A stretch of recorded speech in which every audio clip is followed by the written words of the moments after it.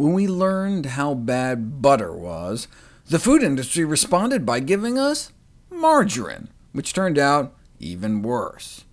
When dietary guidelines told us to lower our fat intake in hopes we'd pick up an apple, the food industry gave us fudge-drizzled chocolate chip cookies.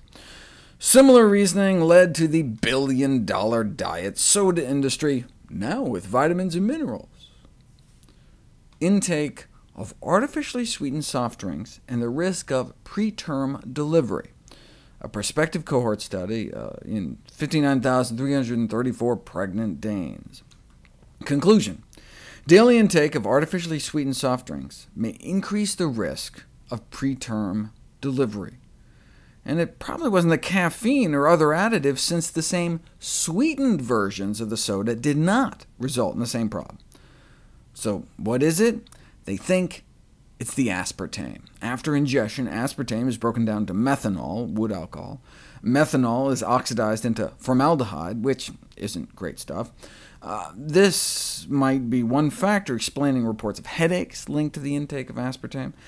Researchers suggest that the observed shortening of pregnancy could either be related to the effects of methanol on the fetal neuroendocrine system, or an indirect action on the mother's uterus.